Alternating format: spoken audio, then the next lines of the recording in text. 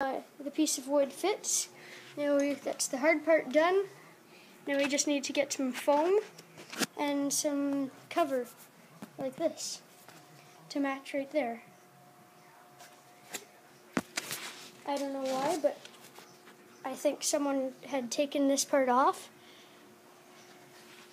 Maybe it broke this backrest of the seat, but there are holes in the back, so I assume that it should have been, that there should be something there, so, and it'll make it more comfortable to ride.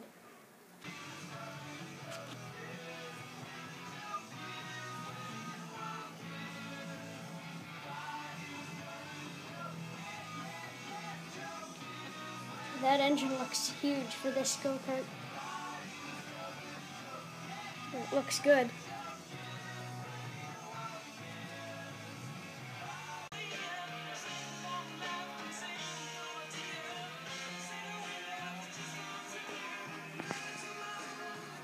Just need to get the clutch and mount the engine and the gas tank.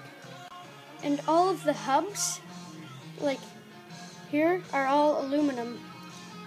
Even on the drum brake there, and the rims are aluminum.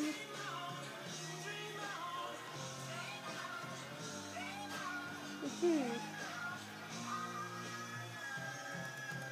looks neat. The seat is finished, and it's comfortable. It's not the same, exactly the same, but it's as close as I could find. But yeah, fits tight.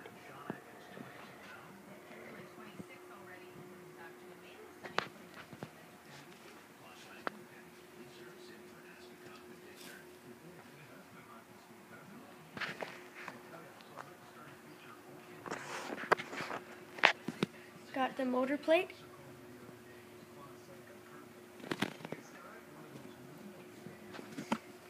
I just need to drill holes.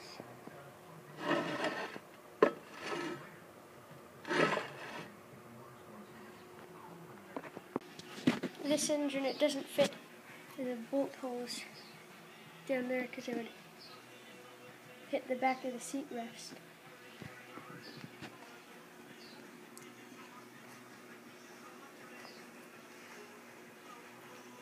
This Go Kart would have had a smaller engine on it than a big 8 horsepower like this.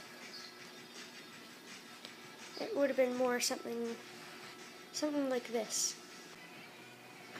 It would have had something in between this and that. This is a Briggs & Stratton 1.5 horse.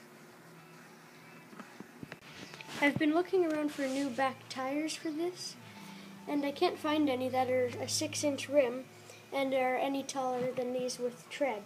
So what I'm going to do is I'm going to get a hub, a 1-inch shaft hub to go right there, and then I'm going to mount some boat trailer tires to this, so it'll be a bit taller and give me some more ground clearance.